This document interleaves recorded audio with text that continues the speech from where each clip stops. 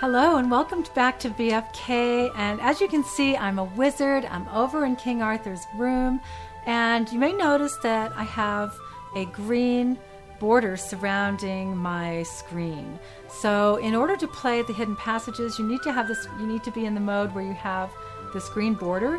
So to do that, you go over and you click on menu, you go up to options, and then under that you click options here and interface type, and it says use classic interface.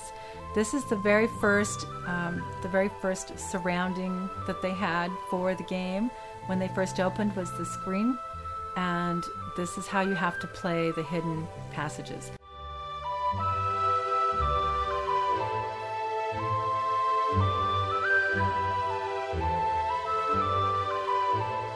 So save your options so that it turns you into that.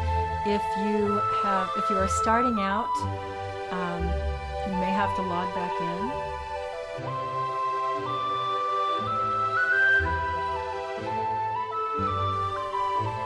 Just to be sure that you get the right interface. Okay, so here you go. Let's go up. The way you go into the hidden passages is back here in the very back of King Arthur's round table room, and you just go down and click this way out sign. It's in the very back here.